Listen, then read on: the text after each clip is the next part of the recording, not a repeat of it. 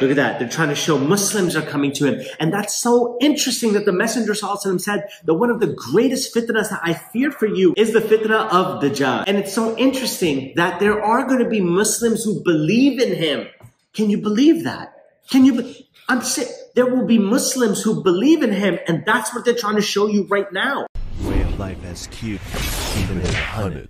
As you can see, I'm in a bomb shelter right now. I kind of look like a doomsday prepper. But the real question is, are you going to be prepared when the Dajjal does arrive and unleash his plan? Assalamu alaikum, welcome back to my YouTube channel. In today's video, we're going to be analyzing the Dajjal trailer from Netflix, and at the end of this video, showing you how you can protect yourself from the fitna of the Dajjal. Now, the foundation for the Dajjal's arrival has been laid down since the beginning of time. They've been preparing for this for a while now, but now their programming is becoming a little more scripted for us. And based upon narrations, we actually know that the Dajjal is actually already here. Some people will accept his emergence, some people will reject his emergence. Either way, it's going to be a huge fitna for the people. Let's see what lessons can we take from this video.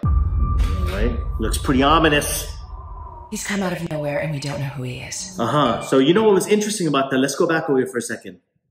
We know that when the Dajjal is supposed to come, there's going to be famine, there's going to be drought that's taking place. And the Dajjal's goal to deceive the people, to get them on his side. Like, look, I am truly your Messiah. I am truly God for the Christians. I am truly that Messiah for the Jewish people that have been waiting for me. I'm going to make rain and water come for you guys. That's the significance of this shot over here where there's a drought happening place. You think we're stupid? We ain't stupid. Nowhere and we don't know who he is. It's a drought. You see that? What do we know? Okay. Now, this is interesting because this is a frame shot of the Washington, D.C. And one of the things that we know about the Dajjal is that he's supposed to be involved in the politics, right? Like, it's not like the Antichrist is the politician itself. It's that the politicians are designed around bringing his agenda to fruition, right? So like their job is to bring the Dajjal's agenda to life and to lay the foundational work. So this is an interesting shot. He's leading desperate people. So this is a cult? We don't know. This is Masjid al-Aqsa, right? This is the Dome of the Rock. The entire compound is Masjid al-Aqsa. Don't get into argument with me right now, right? And they're showing this right now because they know how significant this is to the Muslims, to the Jews, and to the Christians. Who he's associated with. Okay, now, the fact that this man right here is walking in Masjid al-Aqsa, the compound of al-Aqsa, shows that he's supposed to be a Muslim. Right? Because Muslims are only allowed in that compound. I want you to think about this for a second. They're trying to trick us right now. No way. In Masjid al-Aqsa, the security guards only let you in if you are a Muslim. So they're trying to suggest that he is a Muslim. Interesting, isn't it? And before we continue with this analysis, here's a word from our sponsor. Nature's Blends is a Muslim-owned business that promotes a healthy Sunnah-based way of living. Thank you, NB, for sponsoring and supporting my content. Guys, please make sure you go check out their wide variety of Sunnah-based products and use my code SQ10 to save 10% off your next purchase. Link will be in my description. Now let's get back to the video. He could be creating an army. Or he could be leading them to their death. Oh, whoa, hold on, hang on a second. I know that girl. Hold on a second. In an army. Yo, I know that girl. SubhanAllah. That's Stefania Owens. I met her family. I know her family. I know her mom and her dad. I met her family when I used to work at AT&T. They came as clients for me, and we remained in contact when I was in AT&T. And obviously, since I left AT&T, I'm not in the contact anymore. I'm good at contacts. Listen, do me a favor, guys. We need her on this channel right now. We need this girl on this channel. I want you to spam Stefania Owens. Spam her. Send her this link. Get her on this channel, guys. We need to have her on this channel. I'm going to message her, too. What are you doing this? Look at him. He's kind of brown. It's so crazy how they depict Isa alayhi salam usually as like this white, blue-eyed person. Nah, the Messenger ﷺ said that he had ginger-like features, right? He had ginger hair and stuff. A message for me. My father. And who is your father? Look at this. My father. You see, and that's interesting that he's mentioning the father, right? Because he needs, you see, the Messiah Dajjal, right? The false Christ, the false Messiah is supposed to relate enough to the Muslims, enough to the Jews, and enough to the Christians. And here's how he relates to the Jewish people. Jewish people still believe that there is one final prophet for them to come who is going to be their Messiah. So that's his relation to them. That Christians believe that the second coming of Christ, and he's supposed to be the second coming of Christ, and he's going to have the same types of qualities that Christ, Isa alayhi salam, had to raise the people from the dead and all that sort of stuff. So the Christians are naturally going to would lead and lend towards believing in him. But the third thing is interesting because the Muslims have to connect with him too. And the fact that they're showing you that he's in a Muslim territory, he's in those Middle Eastern areas, are trying to show the fact that Muslims need to connect with him as if he was the Mahdi. Yo, these people are slick, bro. These people think they're smart. I'm on to you, Netflix. I'm on to the whole thing. And a Muslim would be able to read something that no other believer can, and that will have the kafirah. It will have kafir literally written on, stamped on his forehead, but only those who have the vision of Iman can see that on his forehead. That's scary. Where's your father?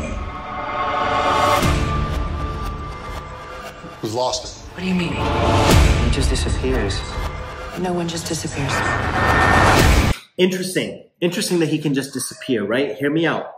The quality of the Dajjal is that he is going to be able to appear in multiple places at multiple times. He's going to have these godlike qualities so that people can worship him and show their allegiance to him. Now you might be wondering, SQ, where is the one eye? Well, you know, they can't show you everything over here. Eventually, there is going to be a one eye symbolism, right? Like he's going to like lose his eyes. We all witnessed a miracle. I know her. Stephanie Owen, spam her, bro. Spam her. Daughter's life.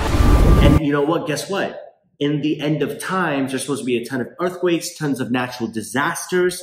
And one of the things about this Dajjal quality is that he's going to be able to bring peace amongst all this, and he's going to be able to settle all these things for us. The Dajjal would be able to feed people and make it rain and so on and so forth to settle these sort of dramas that people are having, because he's supposed to be the savior for the people, but he's the false savior. You need to see this. And look at that. They're just spreading it all through social media. Bro, when the Dajjal comes and he's everywhere, his videos are going to go viral, bro. Like, viral. His stuff is going to go viral. For as long as you can. He didn't just click his heels and end up here. He clearly had help. You get around Syria, Israel, Palestine, Texas. The nature of language. And what is that work? Look at that. They're trying to show Muslims are coming to him. And that's so interesting that the Messenger ﷺ said that one of the greatest fitnas that I fear for you is the fitna of Dajjal. And it's so interesting that there are going to be Muslims who believe in him. Can you believe that? I'm sick. There will be Muslims who believe in him, and that's what they're trying to show you right now. Look, people are kissing his hand because they believe that he is the savior. They believe it. Who do you think he is? You didn't see what I saw. And if I did, would I be calling him the second coming? How far will this new movement spread? There's going to be, these are all signs of end times where there's going to be tons of wars, right? The person killing will not know why they're killing, and the person being killed won't understand why they've been killed. These are all signs of the end times, and this is the time where they're bringing this Messiah, but he's the false Messiah. Or Kanye, right? So it's like you see, for the average people, they don't understand what Dajjal is, but the Muslims are spoiling it for you, bro. Spoiler alert, people. He is the false Messiah. He is here to con you. He is doing that. And it's definitely not a coincidence that the person playing a Dajjal, his name is Al-Mahdi. Cut it out, bro. And the Mahdi is supposed to be the savior who's supposed to... Bro. Guys, I repeat, SQ is on to us. I repeat, SQ is on to us. Abort, abort, abort. I'm going to find out everything about him.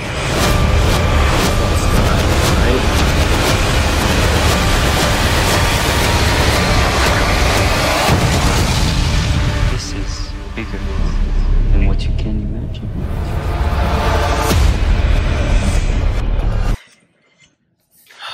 Guys, one of the ways that we can protect ourselves from the Dajjal and his fitna is to learn more about him, learn more about your religion. Learn about the fact that there are people who are not Muslims and they're making videos about him because they know it's the truth. They know they're preparing for his coming. They want to cause confusion in people's hearts so that when the Dajjal does arrive, you don't understand his purpose and you are confused and you are more likely to follow him. So the question you're asking yourself out there, SQ, how do I protect myself from the Dajjal? well, it's super simple. The first thing you do is not engage in those types of things. Or you're hearing of the Dajjal or you think that he might be emerging, you stay away from that news and you stay away from such people who associate and affiliate themselves towards him. Seek Allah's protection from the Dajjal. The Messenger ﷺ, after each prayer, would seek protection from the punishment of the grave, the punishment of the hellfire, and the fitna of the Dajjal. So make sure that you make those du'as after your prayer as well. The third and most important thing that I want you to focus on, especially since